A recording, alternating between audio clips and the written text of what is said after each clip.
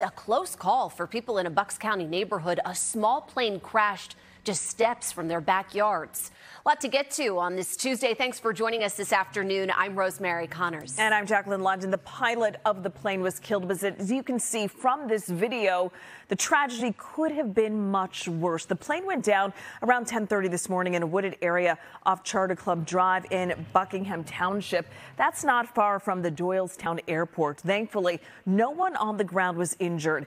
NBC10 Stephen Fisher is live near that scene. Stephen, scary moments for neighbors there. Yeah, Jackie, we are here on Carter Club Drive in this neighborhood. It is chock full of homes. So let me take you right out to where this crash took place. It's right back here through this backyard and through this wooded area.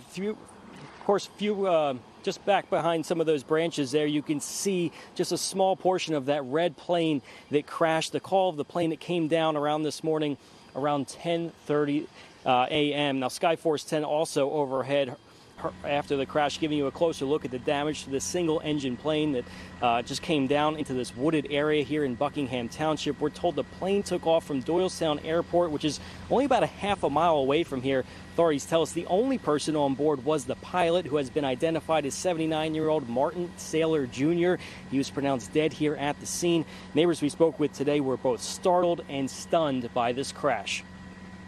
And I heard an explosion.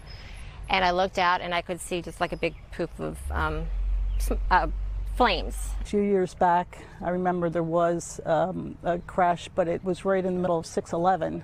You know, it's right by that small airport that we have down the road here.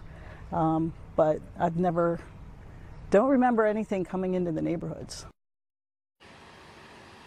Yeah, and those who knew Martin Saylor, the pilot, said he had many years of experience going back to his days flying in the Navy and then commercial airplanes. Right now, the cause of this crash, it is unknown, but I can tell you the FAA, they are actively investigating this crash. We're live in Buckingham Township. Stephen Fisher, NBC 10 News.